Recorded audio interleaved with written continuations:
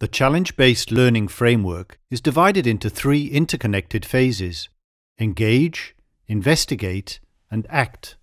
Each phase includes activities that prepares the learners to move to the next phase. Within each of the phases, there are opportunities for mini-investigation cycles and, if necessary, to return to an earlier step. Supporting the entire process is an ongoing procedure of documentation, reflection, and sharing. In the engage phase, the learners start with an abstract big idea. A big idea is a broad theme or concept that can be explored in multiple ways and is important to the learner and the wider community.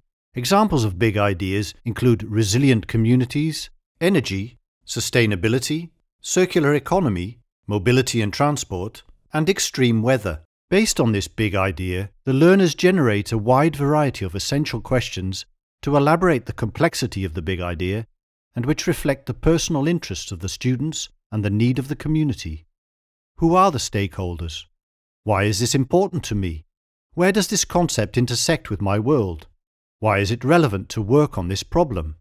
Based on these essential questions, the learners define their actionable challenge, a concrete problem definition that is a call to action to learn deeply about the subject. An actionable challenge is immediate, realistic, and builds excitement.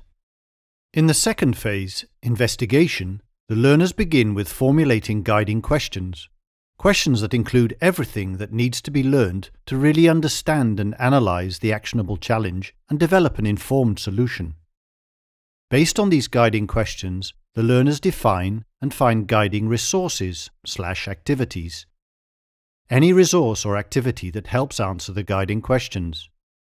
Examples of guiding resources include courses and online content, databases, textbooks, and social networks. Examples of guiding activities include simulations, experiments, projects, problem sets, research, and games. Once all of the guiding questions have been addressed and the results of the guiding activities recorded, the learners continue with the step synthesize, where they analyze the accumulated data and answer all the guiding questions and build a foundation for possible solutions. In the third phase, act, the learners begin developing solution concepts. Solution concepts are sketches of possible solutions to their actionable challenge, including relevant criteria.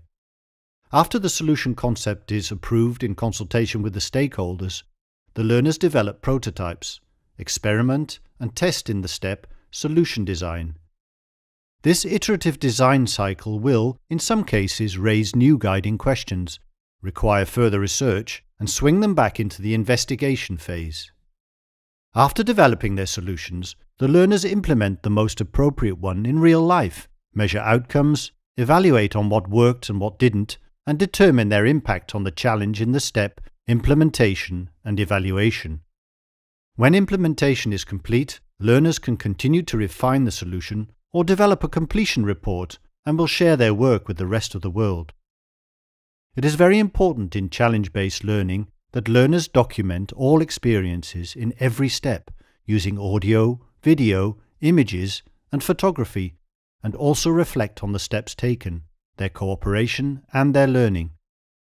The ongoing collection of content and documentation of the learning process provides the necessary resources for this reflection.